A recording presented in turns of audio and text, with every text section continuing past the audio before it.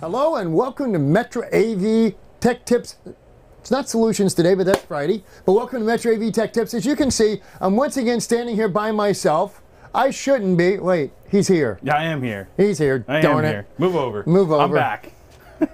So stuff should actually work now. It should work now. No, you guys did great. It was. It's easy for you to say that. Now that it's after the fact, right?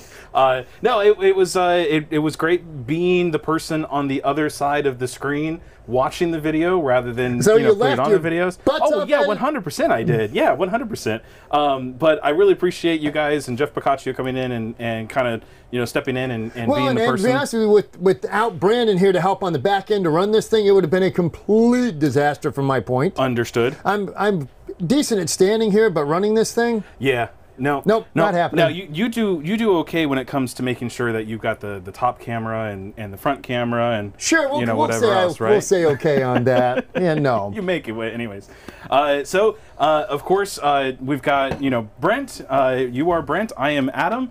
I've got Brandon over here producing and running the show, and checking your YouTube stuff and letting us know if we have to. Yeah. You don't have a laptop today. I don't have a laptop. I have my phone. I am on the chat, so Do you want to put take your stuff in there. iPad for that? I know you got it. Okay. You need a job. I mean, it's not. I'm like purdy. You don't do anything. My job is purdy. Vanna, you're right. I'm sorry. Purdy. Yeah. Okay. All right. So. Do the Facebook thing.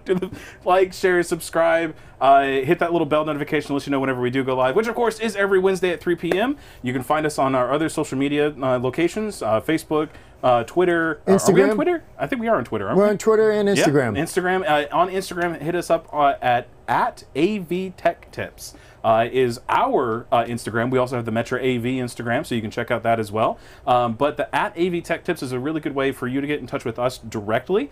Send us pictures of your installs. Send us questions.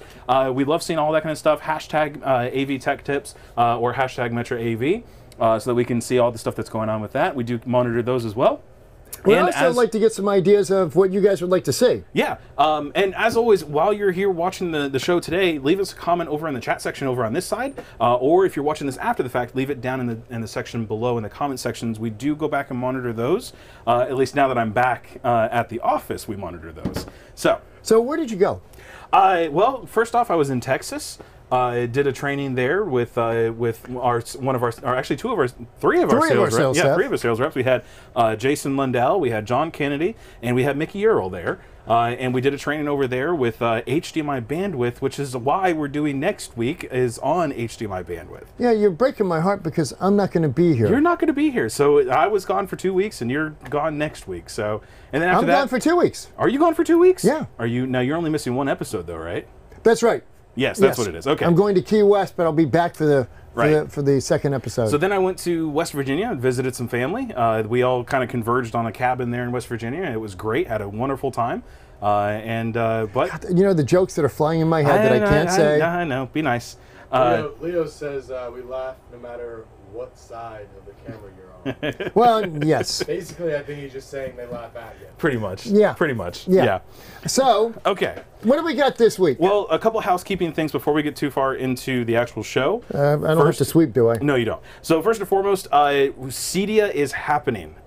It's real. It's real. It's actually happening. It's in person. We're not doing any of that weird virtual, whatever stuff that's going on with it. We are actually happening. It's in Indianapolis, of course. We are at our booth number is 4200. So 4200 is We're at the front of the hall. We're at the front of the hall, right by Crestron. We're if you see the big Crestron, the big blue. If you see Big Blue, we're just to the left of Crestron. So come check us out. And we're going to have full staff there. Yep. So come in, meet all of our sales guys. Yep. You're going to have. Everybody's going to be there this year. I think maybe 1 or 2 people are staying here to monitor the phones. No, we left Brandon. Oh, okay. Lewis. Will. I think Will's going. I think. Well, I'm thinking of the sales staff. Are we taking literally everybody? I think we're taking everybody. Well, okay, that'll be a first for quite a while, actually. In fact, it's my understanding, everybody, but we're at the bottom of the information well. Yeah, yeah. So, love to talk about system design with extenders. Nick, yes, that's actually a really good idea. Nick is saying he would love to talk about system design with extenders. Well, we did I think one. We had one a while ago. We did one, but it was pre-COVID. It was, yeah, it was pre-COVID. Yeah. In fact, that was studio. I was in the studio. That's right. So yes, that's a great one because a lot of things have changed in the time of COVID. Yep, we've had a really great extender come out since then. That's some my favorite. new products going with that extender coming and some out. other stuff that maybe here in the future we're going to be able to talk more about. So we'll definitely, absolutely, that's a good idea. That is a great idea. Yeah. Let's see. Leo says he'll be there. Let us know if you're coming. Austin, he's saying leave Austin here to man the phones. I'm right there with you. Leo, I got Austin up in New York next week, so that'd be intriguing, cramming all of Austin into a subcompact car. Yeah, that'll be interesting. Okay, so why don't we get into what today's show is actually about? And today's show is... I hit the button, see if I can get this to work right. Today's show is about Ohm's law. Resistance is futile. See, you're not even old enough to know what that means. Well, of course I know what that means. I may not have been old enough to have been there, but that doesn't mean I haven't partaken. Partaken? Yeah, partaken. Partook? In the repeats. In the repeats? And the reruns. The reruns of it. So we're talking about Ohm's law. Now, we've actually talked about this once before, and I wanted to talk about it again because I felt like there needed to be more information. And I've kind of changed the way that I do my trainings and teachings and stuff because it's no longer about necessarily the top layer of things. I like to get a little bit more into the meat of what's happening.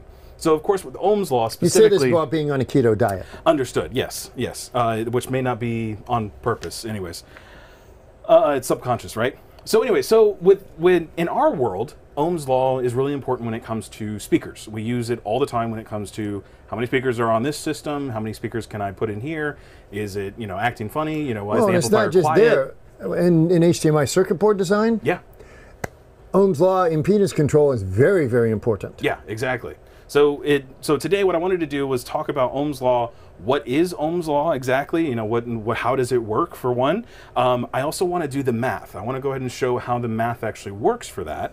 And then I want to get into troubleshooting using Ohm's law in your speaker systems. And we can even talk about how it works with HDMI. You can help out with that. Okay. See, I gave you a job, right?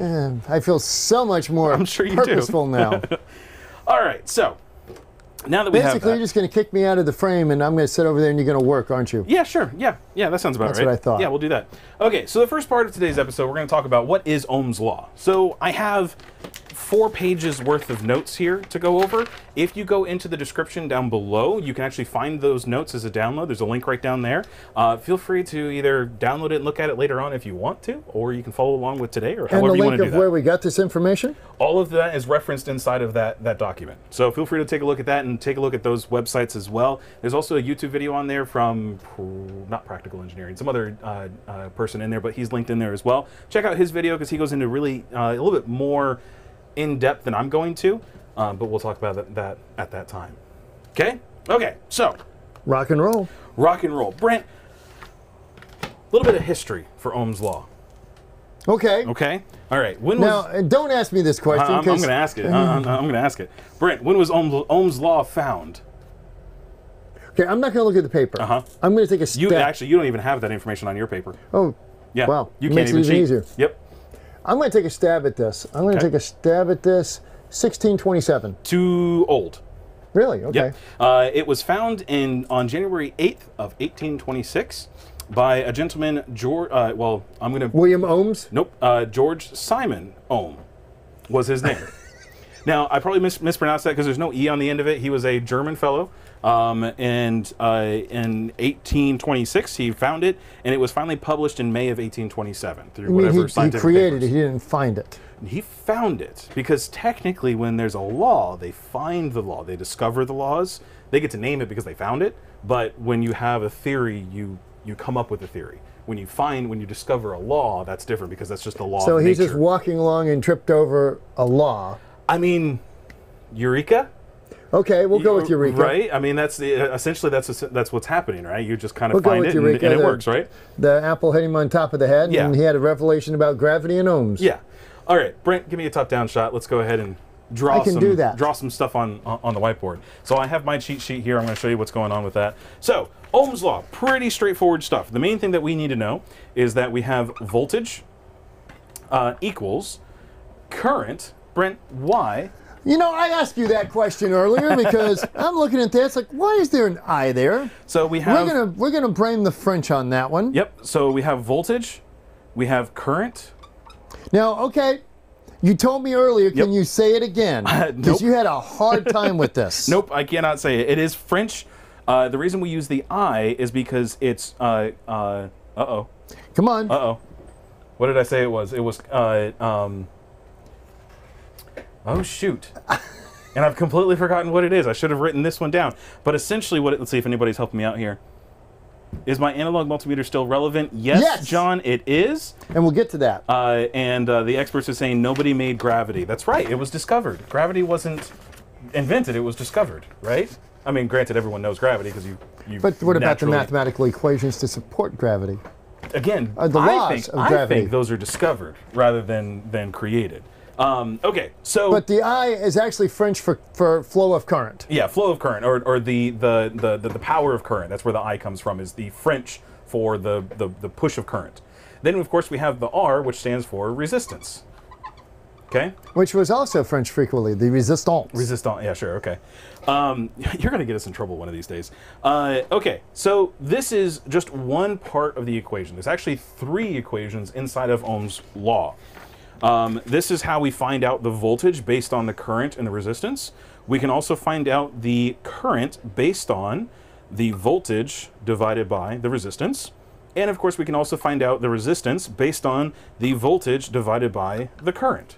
So as long as we have 2, we can find the third regardless. Exactly, yeah, that's the whole idea. You can, so long as you have at least one of those, or 2 of those 3, you can find out what the third one is. Which makes this a very elegant equation. Oh, it's great, yeah, and what these do here, so this is probably the primary equation here, and what these do is these just ratify that equation. You can verify this equation based on these. So if everything equals the same with all of them, because you're working your way backwards, so it's essentially. checksums. It's checksums, yeah, exactly. So now here's the thing. There's a really easy way to remember these 3 equations, because let's be perfectly honest, I don't remember all of these together, because that's can't remember the I that you told me earlier. Yeah, exactly. Well, no, I didn't remember the I, exactly. So what we do instead is we use Ohm's triangle. So we just draw ourselves a nice little equilateral triangle here. We put a line across and a line down like that. Our voltage goes up here like so. Our current goes here. And then, of course, our resistance goes here. So the way that this works is we can... Now, I'm going somewhere with this, so follow along. You're gonna understand where I'm going with this here in a little bit. So let's say, for instance, I want to find out what our current is. So all I have to do is I just cover up our current like so. Now I have the equation. Voltage divided by resistance, right? But let's say I want to find out what the voltage is. So I cover that up there, and I say it's my current times my resistance, right? And that's how this comes here. So what if you whatever... want to know the resistance? Well, then you cover that up and you say voltage divided by current, right? So why is that important? That's where the next part of this comes in. Because the way that this works out, let's see, let me go ahead and go here. Where did I write out an actual equation? That's what happens when you have too many notes. So let's say here, let's say the output of our amplifier, okay? And I'm going to use a random voltage because it varies depending on the volume of the source that's coming out of it for going to the speakers, right? So I'm just going to say, let's say we have 10 volts to work with. That's a very powerful output. Okay, so then let's say my resistance in ohms is 4 ohms. Okay? Okay. So I want to find out what kind of current we're doing, our wattage, right? I want to find out what kind of wattage we have going through there. So I'm going to take my voltage, and let's see, Dun, dun, dun. Erase this over here now that we have our triangle. We're going to take our 10 volts, we're going to divide that by 4, and what we're going to wind up with is 0.4 watts. Right? So now the neat thing about this is that we can actually use this to find out what our... I think it's 40. Is it 40? It's 10. Is it 10 divided by 4 or 10 over 4? It's 10 over 4. So that's 40. No, it's divided by. Okay. Yeah, because that's what this is. It's divide by.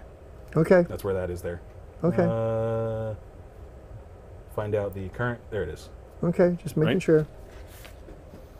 You're going to make me double check myself on this. Sorry, this is amps, 0.4 amps.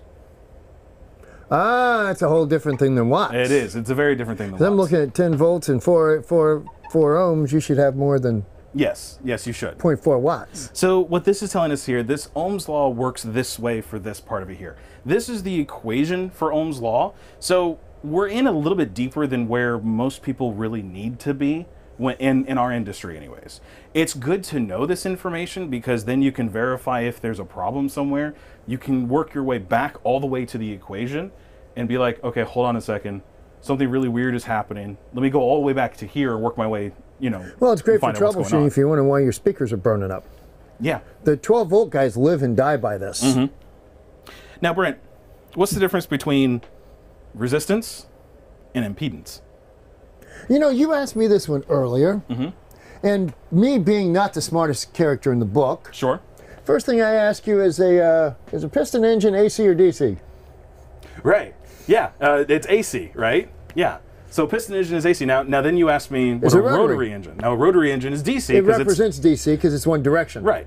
There's no return path. Now, see, here's what, and then I said, here's what's interesting. A piston engine is both.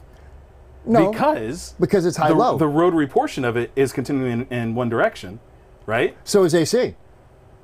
No. AC is Well, no it's AC. back and forth, It's right? back and forth. So is Right. a piston engine. Right. High-low. So it's AC powering a DC Right. output.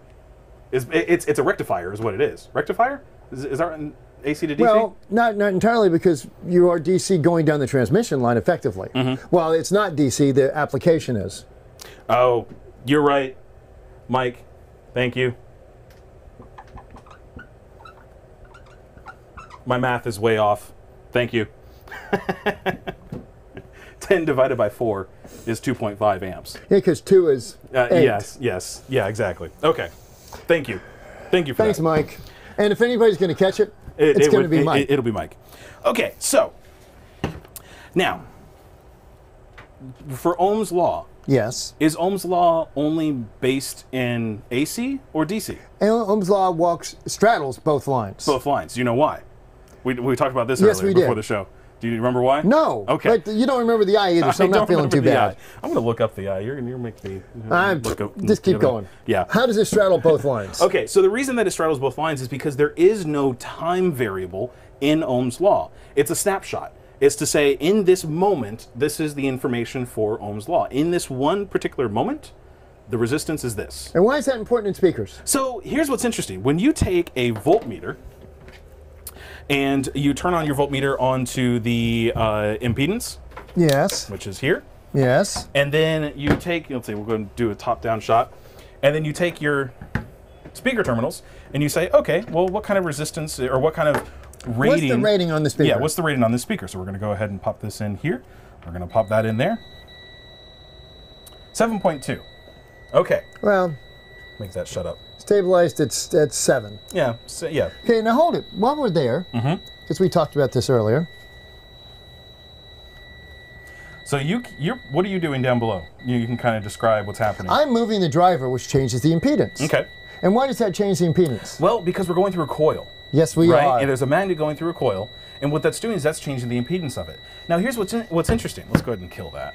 Make that stop. So, when you are looking at a coil, because of the way that Ohm's law works, we're reading based on a DC current. So your multimeter is actually outputting a certain amount of DC voltage through the circuit. Through the probes, in order to verify is there a connection between all of that, and it's to read the resistance of that. Now, and you notice I said resistance. In a coil system with an AC design, it's not resistance that you're reading, it's impedance that we're reading. So resistance, what happens is the electrons are going through in a DC circuit, right? And what they're doing is they're going through and they're going to hit a bunch of different things along the way, right? That's the resistance of it. So the pressure going through there is built up because the voltage is the pressure, and that's pushing it through. And the resistance is the fact that the electrons can't get through it freely, right? There's something there that's slowing them down. There's a toll booth. There's a toll booth, there's potholes in the road, there's whatever it is. It's slowing it down. They've driven through Holly Hill. Right, yeah, exactly. So, a coil with a magnet acts as a very large pothole, right? It's a very large speed bump. Now, when you move that inside of there, you're changing the size of that speed bump, essentially, or the number of things that are in there. That was me. So what's happening then with impedance instead, that's AC.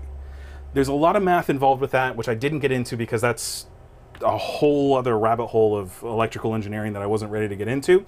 But essentially what's happening is that instead of those electrons pushing up against something in one single direction, instead, because AC is going back and forth, what's happening there is it's actually staying within a certain period of space and going back and forth. And so the impedance of that is maybe those electrons are only hitting certain bits of information in one area, right? Or bits of something in the way over and over again. So it's a slightly different resistance, but resistance versus impedance. It's how the meters reads it. Right. Now, how does that affect us in the real world? Well, the way that it affects us here is the fact that when you send a DC current through this signal here, it affects us because you never, when you're reading impedance with the multimeter, you almost never get whatever the nominal impedance is of the speaker, right? It's always a little bit lower than whatever it is. And the reason for that is a little twofold, but mostly it's because you're sending that DC current through that coil, which means that you're pushing that coil, or depending on if you have the pieces reversed, pulling on it. And what that's doing is that's actually changing the impedance of that coil. Schrodinger's cat. Just by the act of looking at it, just by the act of observation, yes, you're changing it, exactly. So that's why you run into those problems. Now, how? Kind of an interesting thing. How do you test that? No, you don't. Wait, but how do you test that? Now, is the let's engage. Is the impedance protection turned on? With the impedance protection turned on, and on this, you're not going to be checking it, and with that, you're not going to be checking it either. With any kind of accuracy. No, correct. Because of the transformers. Right. You kind of just have to go with... You have to believe the math. Yeah, which is why I wanted to show the math for this. So, that brings us to the next part. Now, this is kind of the deep side of it, right? So I want to kind of bring it back a little bit, and let's look at how this works for us. Now, if anybody is from the car audio world, you'll be very familiar with this because most of the car audio stuff, you change out the speakers, and then you can add extra speakers, and that changes the impedance of things. Or in our world, in the custom installation world, stacking up drivers in a room, or putting multiple speakers on an amp. Yep, or doing distributed audio systems and adding additional speakers to that. Ooh, which takes us back to our 70-volt episode. Yes, it does. So the 70-volt episode was fun because that's a constant voltage system, meaning that it stays at 70 volts no matter what. That's a different type of system than an 8-ohm system normally is, right? And there's a lot of math, and maybe we'll get into that as well, which on that episode we had True Audio? Yes. We had Jimmy from True Audio. Yep, and man, that was a quite educational episode. Right. Which is caused by inductance. Yes, and we talked about inductance and capacitance earlier. Yes, we did, didn't we? So what does inductance do? Speeds things up. What does capacitance do? Slows things down. Inductance leads, capacitance lags. There you go. What is a capacitor? It's a roadblock. It's an energy storage device. Yes. It's a battery. Yeah, it's a battery. Okay, so the next part of this then, of course, is how do we use this in our everyday? Doing series versus parallel speaker systems. Okay, so we've got a restaurant. Yep. We got a large room. We're going to take a single zone off of our amplifier instead of breaking up the room into multiple zones. Sure. Because the restaurant owner is a little on the cheap side. Sure. I bought a decent amp, like a Crown or maybe a Crestron, a nice amp. But we're certainly going to leave out, the other brands to start with. Didn't go for the multi-zoning in the main room or the 70-volt systems. They're sticking with the 8-ohm. They want hi-fi. Yeah, of course, right? So we're going to put 6 speakers in the main room. Okay. How are we going to put 6 ceiling speakers in the main room on a distributed amplifier meant for an 8-ohm load? It's meant for an 8-ohm load, but do we know? And these are 8-ohm speakers. Do we know the range of load that the amplifier is capable of holding? They claim they'll accept a 4-ohm load, but I would not trust any chip amp to be that stable below the rated primary power. Okay. Unless you have a big, giant toroid transformer like in the Parasound over there, right, which weighs 88 pounds. Right. I'm not a big fan of pushing my impedance loads. Sure. Okay, so we've got 6 speakers, right? I'm going to make it easy on us, and I'm going to say... I could have said 4 and made it easy on you, but I'm not going to do that. Oh, no, yeah. So Now, so you're saying it's capable of going down to 4 by the ratings, but it's nominal at 8. Nominal at 8. So It prefers 16 because it's a commercial amp. Okay. So we have 8 ohms here, 8 ohms here, and 8 ohms here. Yes, Okay? we do. All right. Nominal. Nominal.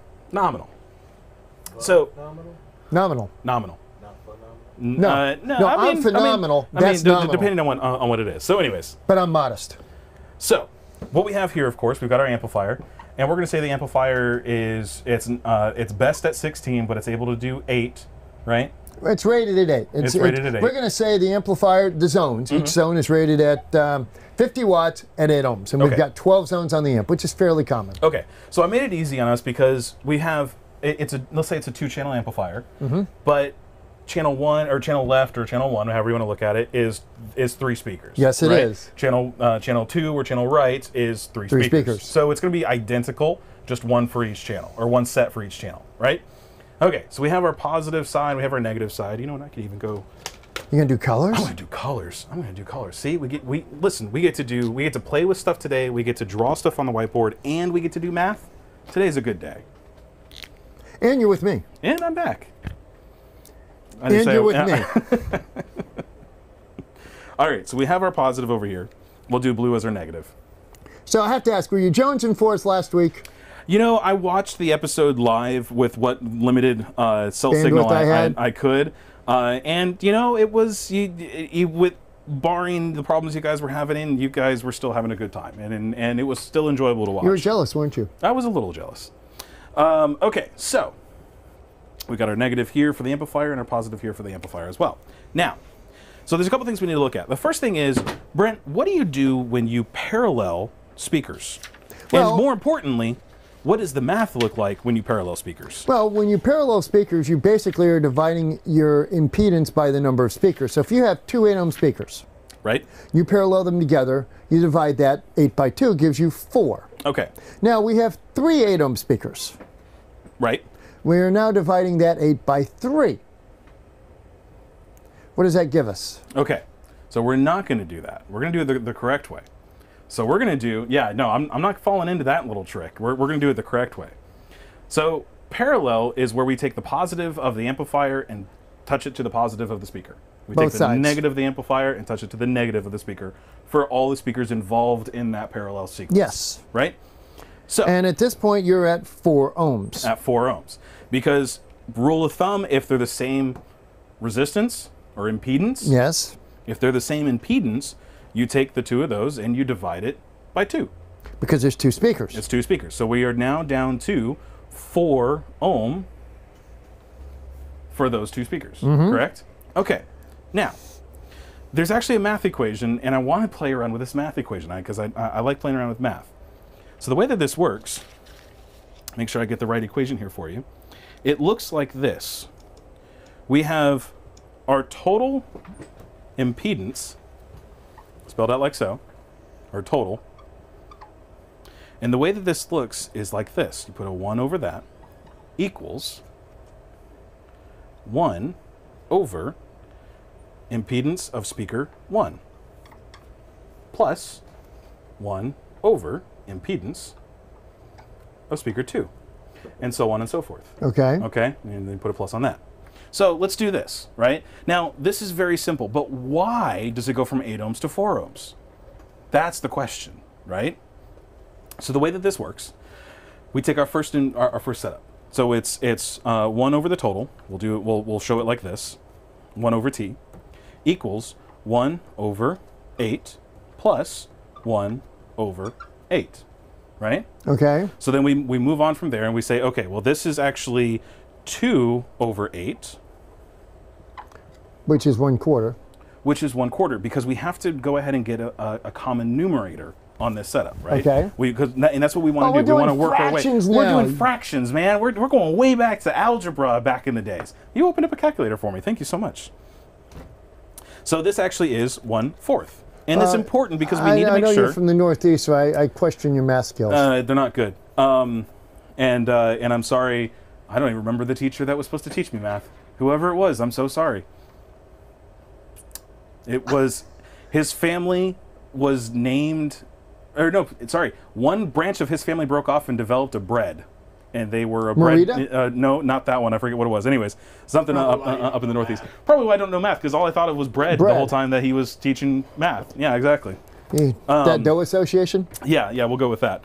So, 2.54.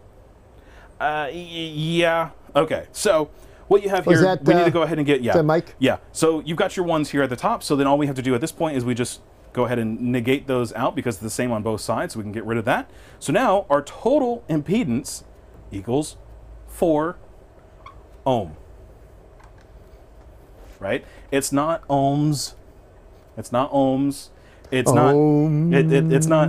Our ohms equals 4. Nope, that's not it. That's not how you say it. Your impedance, your total impedance. The T stands for total in this equation.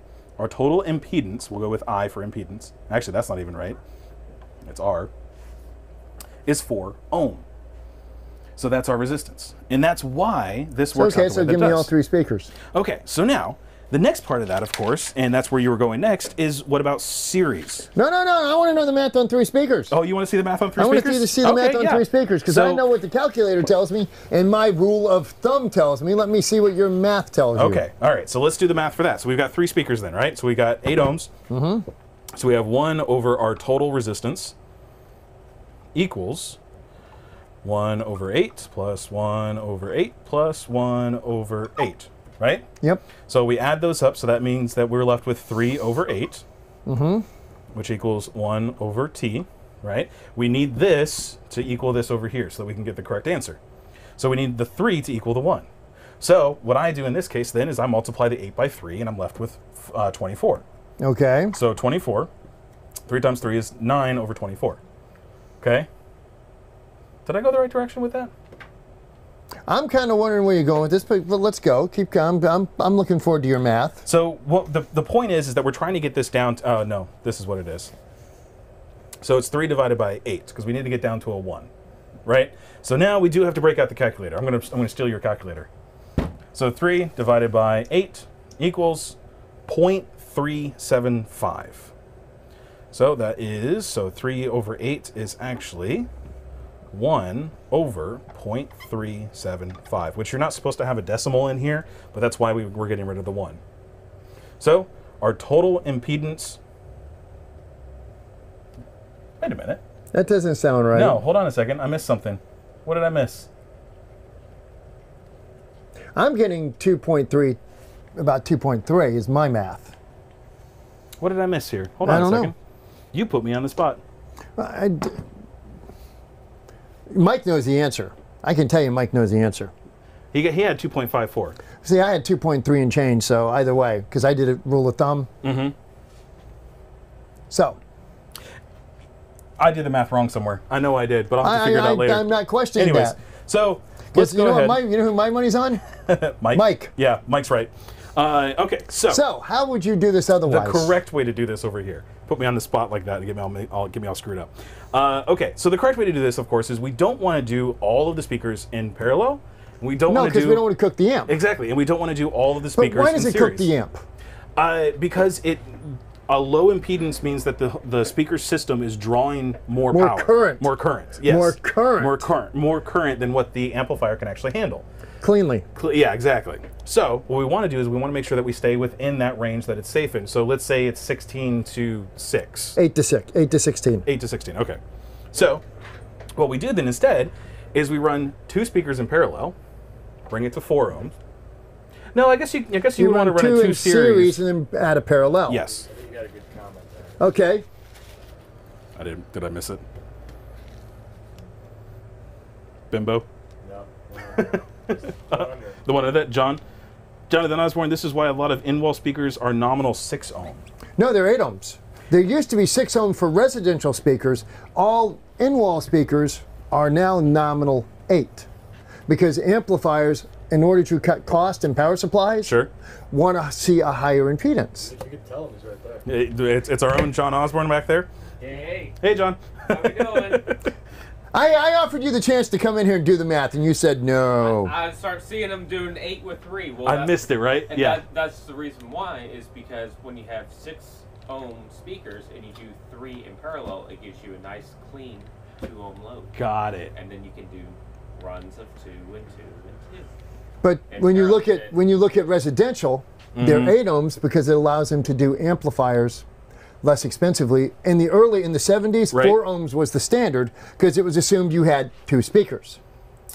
And Yep. when you had A and B speaker selections, typically A and B were series together, which was a problem because if you had an AVR with dual outputs and you put a volume control on A, Right. it would affect B, Right. right? Because they were series together. Right. Yes. Okay. So what you would have to do is parallel them and then put individual volume controls on them. So, And then do the impedance matching on the volume control. so now our viewers get to see what actually happens behind the scenes. Yeah, this is our life. This is it. This is what we're doing behind the scenes for all of this. Okay, so here's what we have going on. The correct way to do a system like this, where we wind up within the 16 to 8 ohm setup, we're going 8 to 16. 8 to 16. I went the other direction. So we're going to series together 2 sets or 2 speakers, and then we're going to parallel those to a single speaker itself. Right. Right? So what we're going to do is we're going to take this here. We're going to go out of our positive on the amplifier. We're going to go to the positive over here. And then out of the negative that speaker, we're going to run over to the positive here. And then we're going to run the negative out of this speaker over to the negative of the amplifier. Right? Yes, which does what for you? This is going to turn the 2 8 ohm speakers into a single 16 ohm speaker set. Correct. Now, when we add that other 8 ohm into it, what's it going to give us? That's going to bring us down to 10? 12. No. It's going to take you down to just under 10 because the math is not exactly flat. Right. Apparently, the speaker that you've been showing is 6 ohms. Is it? Really? No, it came out as 6 point. No, it came out as 7 ohms. and change. Yeah, so it's an 8 ohm It's an speaker. 8 ohm speaker. Yeah. You gotta go beat Austin over the head with that. Austin. Okay, I will happily The D61. I will Look up, happily go beat Austin over the Look head. up the, yeah, right? Austin, do me a favor, look up the D61 from Origin Acoustics. That should be an 8 ohm speaker. I don't believe it's a 6 ohm I speaker. don't know of anybody doing a 6 ohm anymore. There used to be, like Boston Acoustics and some of the small bookshelves were 6 ohms to get them a little bit more efficient.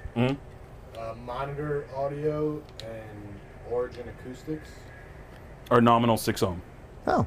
There you go. So they're trying to get you to use their amps then. Well, monitors not because they don't sell an Either amp. way, the point is though is that check out the Right. impedance of your speakers and put them Because into the that is design. important if you're doing multiple drivers on the same run and setting up your Right. impedance matching volume controls and or switches. Right. So then now that we've done that, 6 ohms. Okay. okay, sure. It came out as 7 ohm on the impedance On the meter. on the meter. Anyways, okay.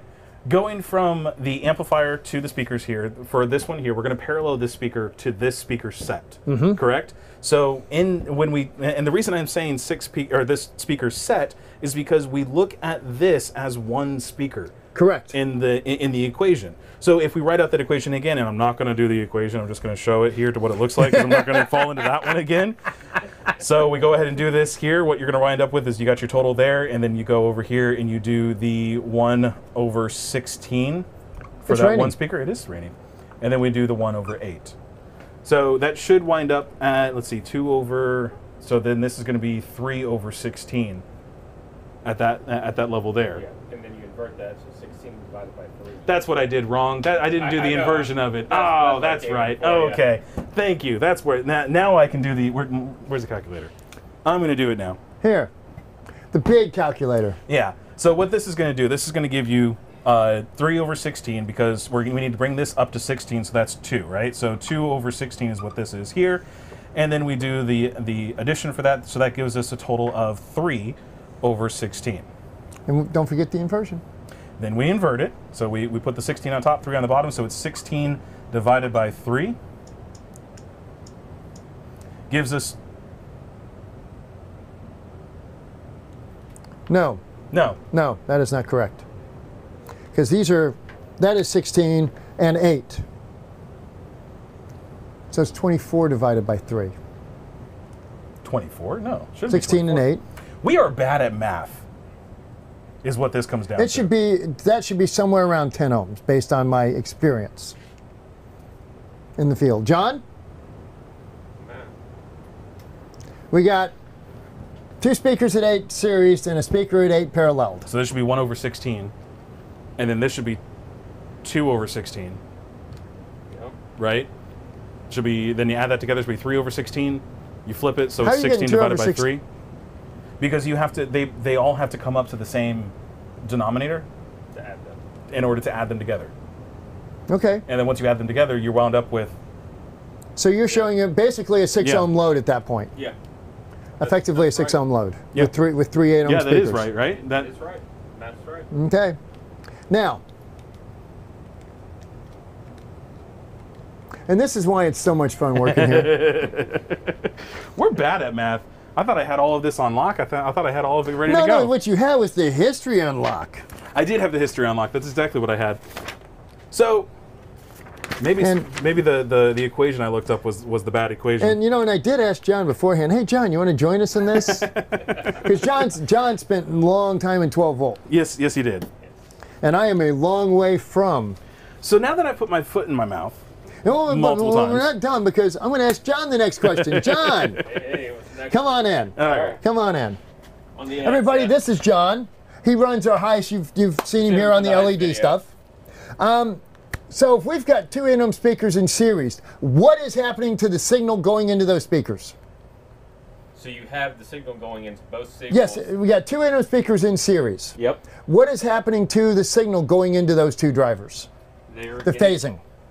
Phasing. Phasing. And this is why seriesing is a problem. Yeah, you'll end up with a time alignment. Yeah, between absolutely. the It's 40 degrees out of phase Yeah. each time you add another series driver. And that's not 40%. It's 40 out of 360. two. Exactly. So if you were to look at... Did you give me an overhead? Yeah. Wow.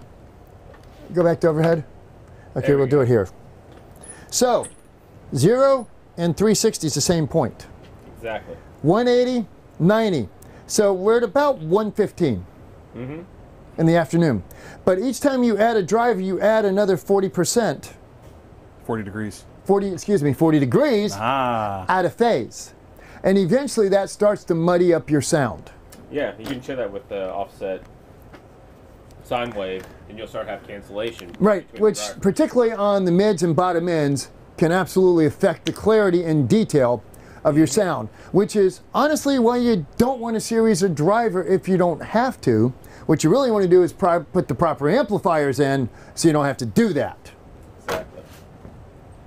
I have done it in car audio, series parallel systems to meet a minimum requirement, and Eh, a lot of times we have, you have to make concessions. I was going to say, we got some other devices that you add in to accommodate. Do the time correction? Exactly. Ah, To make up for it. they didn't have those in the dinosaur days, John. No.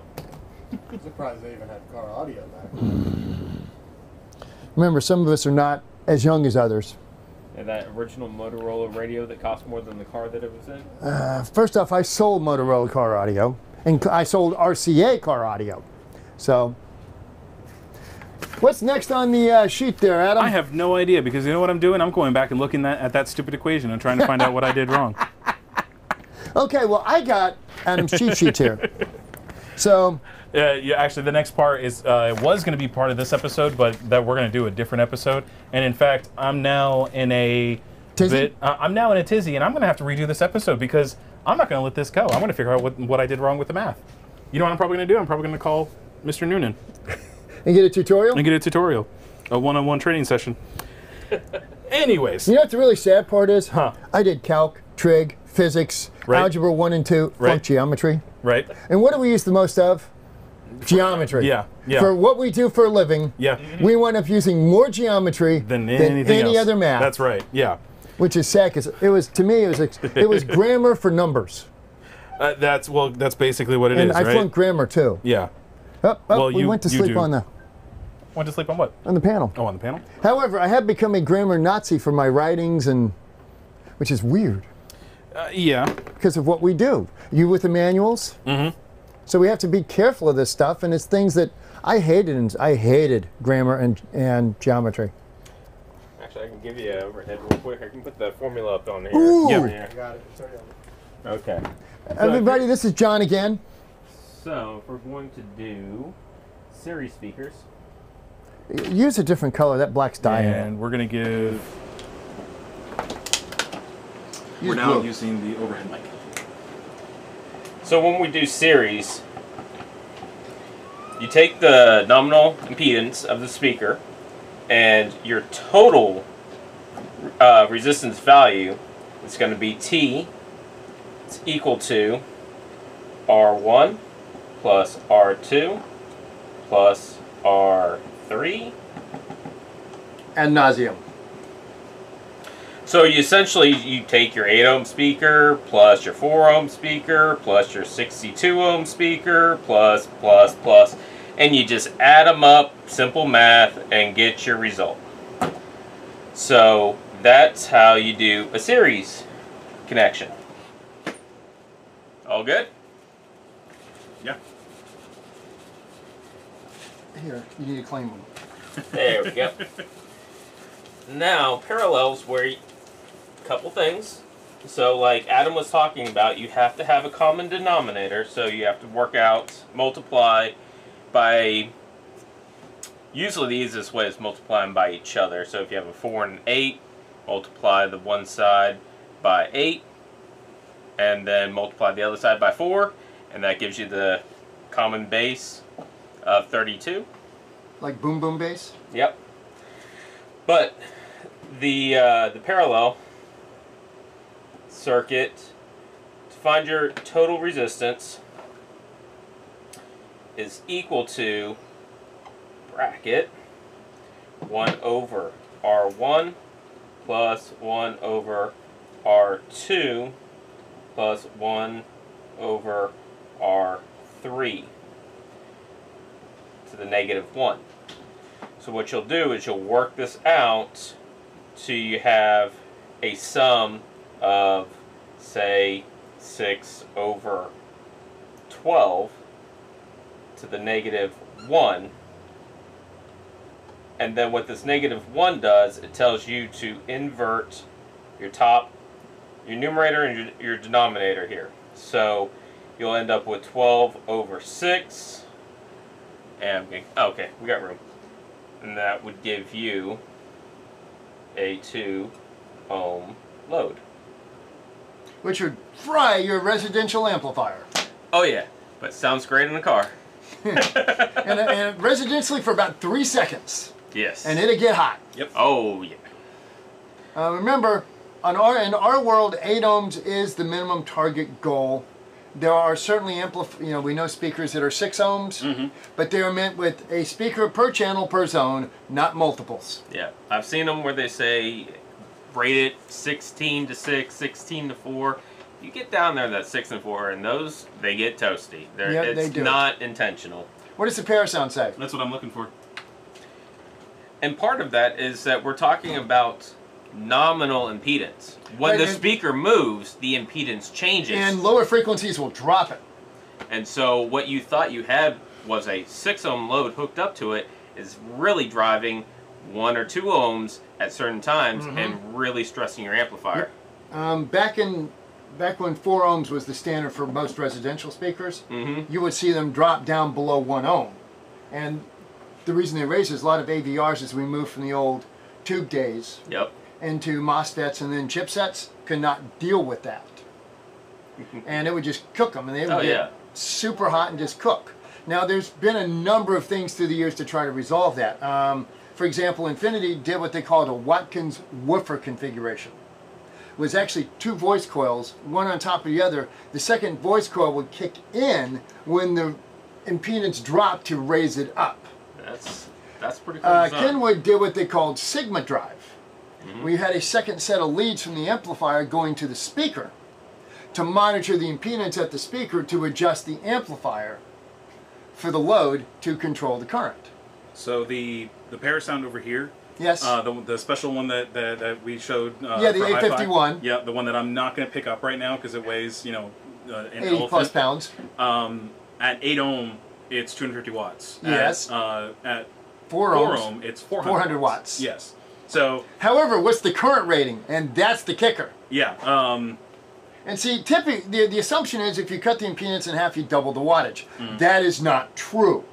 Because it comes down to how much current and everything else that's involved in the amplifier. Oh, and that's where the triangle comes in for your... Right. For your, so what's the current on that? 60 amps, I think. 60 amps, yep. 60 amps per channel. Yeah, so plenty enough power per channel. It's a fantastic amplifier. Now, I have seen a lot of the amplifiers out there run at either the 8 ohm or the 4 ohm in the home style setups, because that's, you know, what we do. There. You're right about the 16 being just a little bit of a safer, going higher in impedance. It drops the perceived volume down 3 dB. Yeah, but it's easier for the amplifier because there's not as much stressed. power, current going through it at those higher impedances. It also gives you better volume control over the system. Right. Yeah, exactly, because it's now you're giving a broader range control over that amount for that. So what we might need to do is we might need to get into, maybe in the next episode when I'm able to get in here and do the well, thank you, John, for doing the math. Well, here. not for nothing. Why don't you have John come back next week, get deeper, and hold off on the HDMI math for me to return, so I feel like I have a contribution to make. Sure, I like that. I like that idea. We'll do that. So if John, if you're up for that, you'll come back for another episode, and we'll do some more math and find out about the amplifiers and how they work. Yeah, I think we can definitely do that. And by the way, this also affects lighting. Yes. And that's something that you guys should discuss again a little bit next week, because this same impedance concerns will absolutely affect LED lighting. Well, it affects LED lighting, incandescent lighting. Well, incandescent really doesn't care. No. Yes, because it's voltage driven instead of current driven. Incandescences? Yes. Yes. Am I getting my decence mixed up? Yes, which is why when you look at it like an older Vantage system, they ran 90 volts in the background. It's just a carrier. Right. So, which Rob, as we know, Rob learned that one, and you and Rob learned that one. Let's see. Experts are saying that they were wrong. It's 2.67. For the other one, for the other math that he was doing. And then Michael Heist is saying, just remember, just like a Christmas tree lights, when on a speaker in a series array fails, the whole line goes down. Right, you guys really do need to redo this. Yes, Michael, we do. You also need to include watts plus volts times the amp side of things for figuring power consumption. There's a reason why it's called amplifiers, not wattifiers. Current, baby. Yeah, exactly. Yeah, no, I like that one, a wattifier. I have never heard that statement. An amplifier, not a wattifier. Okay, so now that listen, it was time for this because you and the rest of the team had a great time the last 2 weeks, and I'm back, so I need to put my foot in my mouth at least once. So I think next week, welcome to Disaster Central. Yeah, exactly. Yeah. Now your disaster was your disaster was just technical difficulties. Mine is that I can't do math. Is what that comes down to, and I think I looked up a bad equation is really what I. Sure, we'll go with that. We're gonna go with that. Yeah, it's still my fault because I found the bad equation. Maybe we get like the CFO in here next time for the next. Oh, that's an idea, right? Let him do the math. We'll give him the equation, right, and let him do the math on it, and then that way, we know it's correct. Okay, wait a minute. Now this is very important. If we're gonna have the CFO in, we have to have everything in perfect. Oh yes. Alignment. All right. John, thank you so much for rescuing the day today. I really appreciate that. I know I'm off camera over here. I'll step out. Nice to see you guys. We'll see you again next week, John. Really appreciate it. I'm going to switch this back over here to our microphone, so now we sound a little bit better there. So I have put my foot firmly in my mouth with today's episode, so I think I've done that one pretty well. But, here's the thing. We learn and we move on and we're good with that. And what we learn, we share. Next week, come back where we will use Ohms Part 2. We'll use John's brain to do this correctly. I will do more research and better prepare myself for that one as well. I'm going to reach out to a couple of people that are out in the community. You going to pick up the law book? And what am I doing? Pick up a law book? A law book? For Ohm's law? Yeah, Ohm's law. Yeah, exactly. Well, you might as well be, right? Stop taking equations from Wikipedia, and I think Nick's on to something. Yeah. Stop taking equations from Wikipedia. Listen, you go if you download my show notes, you'll see that there is no Wikipedia article referenced on my show notes. I'm double checking myself. There are no Wikipedia articles. By the way, wasn't it you that said it's not ohms, it's ohm? Here's the thing. No, back up. Okay. Back up. Hold on. Because I'm looking at the bottom of this. I understand. So it's referencing the man's... It's his ownership of the law. Okay, so it is Ohms Yeah, law, but it is ohms. ohm. Yeah, it's ohm. When you call it out in a specific like amount, it's ohm. I thought we were meditating. Ohm. No, but Brent, do you know where this stuff I learned? I learned all the trivia for all this stuff. I didn't learn all the other crap. So Brent, Yes, Adam. why is the omega symbol used For ohms? for ohms? For ohm? Mm-hmm. I do not know why the omega symbol was selected for Ohm's law. Adam, why was the omega symbol selected for Ohm's apostrophe law? For no other reason than the fact that ohm is in omega. That's the only reason that it was picked. You and your useless trivia are quite It is entertaining. useless. Look, at least I've got something, Yeah. right? At least I have some kind of trivia. At least that's what Wikipedia said. Man. That's yes. No. That one didn't. Actually, that one Are came you sure from. Wikipedia didn't say that? I think that one came from the FizzLink link on that one. You'll have to go check it out. One more piece of trivia.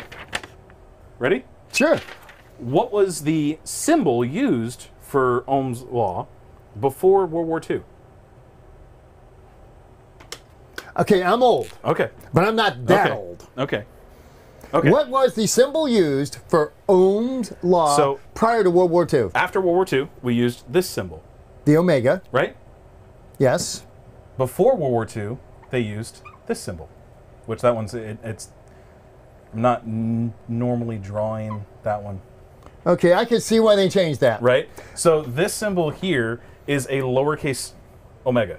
It's still omega. I did not know there was It's a just that's what it lowercase is. omega. So before World War II, World War War II, II, WW2. if you had a resistance of like say 56 ohm, it would be 56 ohm. It was a raised Okay, lowercase I can omega. honestly see why they did away with that one. Yeah. So they got rid of that, and then now, of course, after that, we have the uppercase. Somebody must have got woke.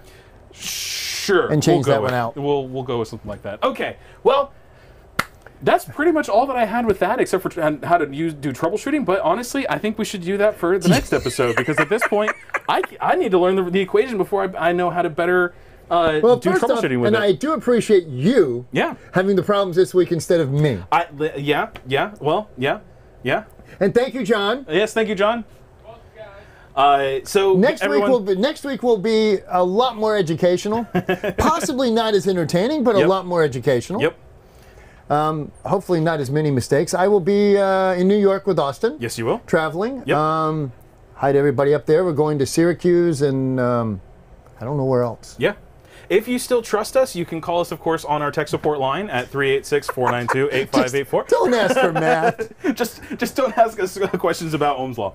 Today. Well, today, anyways. Ask us next week where we have all of our But stuff we're together. good with the HDMI stuff. Now, I will say, listen, this is something that, not to flip this too far in the other direction, but this is why when you call up our tech support with problems that maybe we don't have the answer to, this is why we do so well in this area, which coming from outside and now working here, and I've been here almost 3 years now, but that's one thing that I can say is great about being here is the fact that when something like this comes in that I have no idea, I have so many extremely smart people all around me to And ask questions. we don't sit at our desk just answering the phone. We're in each other's offices. Yeah. It's like, hey, I got this call. What are your thoughts on this? Yeah. And after the call, we sit down and talk about these things. Yeah, exactly. What you guys call us with, whether it's good, bad, or indifferent, or sometimes it's funny, we talk about because every one of these is a learning experience for all of us. Today was definitely a learning experience for me. That's for darn sure. Oh, it was About that one. it was certainly an entertaining one for I was me. gonna say for you, it was definitely an entertaining experience. So, with that said, and I will say the same thing is true for our 12-volt tech support guys. Oh no, they're a lot smarter than we are. They are definitely a lot smarter than we are. I will give it to them. They are brilliant guys. And so if you need any help with anything else, of course, feel free to give us a call. 386-492-8584 is our tech support line. You can call us direct. 386-202-6132 is me. 6137 is Brent. me. You can, of course, email us as well, adam.rogers@metraav.com or Brent.mccall@metraav.com. and what we'll do next week is we'll do this episode basically again. But correctly. But correctly, with the correct information. With I'm going to John. get with John and all that, and it'll be good to go. We're going to hit this button here because this is going to bring up the next piece of that. How do we troubleshoot? Well, we do the next episode. That's where we're going to learn how to troubleshoot, right? So, again, everybody, thank you so much for checking out today's episode. If you have more questions or if you have good information that would help me learn better about how to do Or if you just want to call and laugh at us. Or that too, feel free to reach out to us. Like, share, subscribe, hit that bell notification, let you know whenever we do go live, which of course is every Wednesday at 3 p.m. 3 p.m. unless this is our last episode. This could very well be our last. Listen, it's 3 strikes, we're out, right? We had the first one go bad, the second one go bad, and now we're on our third one, so we'll see how this one goes, This right? could be the end of it. Also, check us out on Fridays, where we will talk about our specific products that go along with whatever we talk about on Wednesday. And we have some very specific products because we have an impedance matching volume control and speaker selectors and 4 and 6 bangers that Adam will be doing this Friday. Which I will have more information, better information. Born information. I will have better information for you by then, so I can answer better questions. So come back on Friday where we'll talk about one of those things, either the speaker selector or the volume control, and then come back next Wednesday where we will talk about the other one all over again and do it the right way. So I'm Brent. I'm Adam. Reboot early. Reboot often. Don't cut your wires too short. Turn off CEC. And call tech support. Have a great week. We'll see you all next time. Thanks, everybody.